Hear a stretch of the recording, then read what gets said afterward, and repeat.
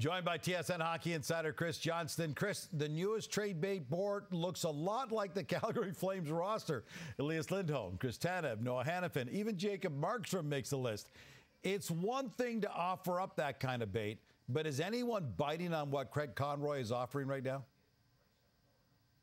Well, not to the degree that I think he would like at this point in time, certainly to see anything be actionable. But, we still have almost 2 months until the March 8th trade deadline. And, I very much expect that Craig Conroy will be in the middle of a lot of the action we see once that gets heated up in terms of the NHL's trading period. And look, he stepped into this job. He was named general manager last summer, and he had a number of players on expiring contracts. And Craig Conroy has been consistent in that he does not want to walk those types of players right out the door. So we can't rule out the possibility, at least when you talk about the 3 players that are UFAs on this list, that maybe an extension will come.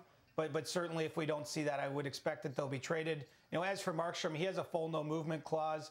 It's a kind of a strange year for goaltenders out there. A number of teams and top teams looking for goalies. It's not to suggest it's 100% certain that he'll be moved, but certainly I do think teams will inquire looking for an upgrade at that position. Speaking of goalies, Markstrom's not the only goalie on the list. Jake Allen, John Gibson, and plug your ears, Leaf fans, Peter Mrazek also out there on the list.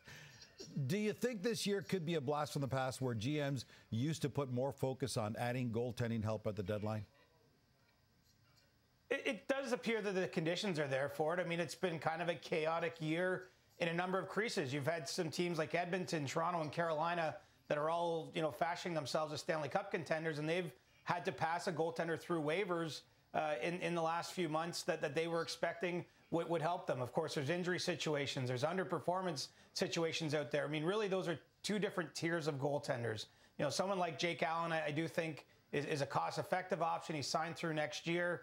The Canadians have had some talks with teams about their interest in him. It doesn't seem like anything's pressing there, but he is very much available. When you're looking at Gibson and Markstrom, they share one thing. They both have pretty large contracts and years beyond this one under contract. And so that would be a much bigger decision, a much tougher trade to make in season, whereas someone like Peter Mrazek's had, maybe under the radar because of where Chicago's at in the standings, but been a pretty solid contributor for them. He's a UFA. He'd be a much cheaper acquisition, much easier to get under the cap. So much to talk about. The phone lines are heating up. We're now just over, as you mentioned, 8 weeks to the NHL trade deadline. Hockey insider Chris Johnston.